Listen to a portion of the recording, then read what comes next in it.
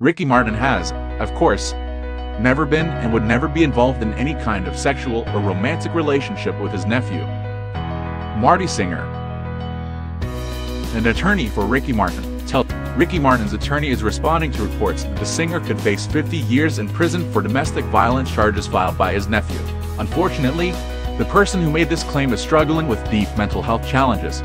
Ricky Martin has, of course, never been and would never be involved in any kind of sexual or romantic relationship with his nephew, Marty Singer, attorney for the Puerto Rican singer, told People exclusively in a statement. He continued, "The idea is not only untrue, it is disgusting.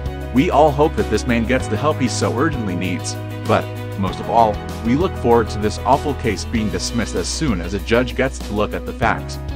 Earlier this month, a complaint was made under Law 54, also known as the Domestic Abuse Prevention and Intervention Act for the Georgetown Journal of Gender and the Law, but due to the nature of the bill, authorities did not reveal the petitioner's name. Martin denied these allegations. The allegations against Ricky Martin that lead to a protection order are completely false and fabricated. Representatives for Martin, 50, told People at the time, "We are very confident that when the true facts come out in this matter, our client Ricky Martin will be fully vindicated."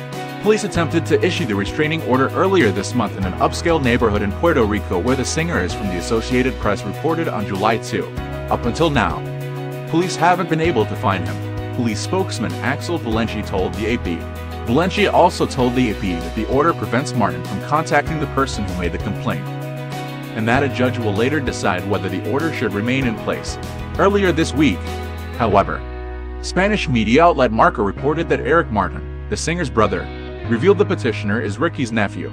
The news comes after his ex-manager Rebecca Drucker sued the Live in La Vida Loca singer for more than $3 million in unpaid commissions, according to legal documents obtained by People that were filed with the Los Angeles Central District Court on June 29.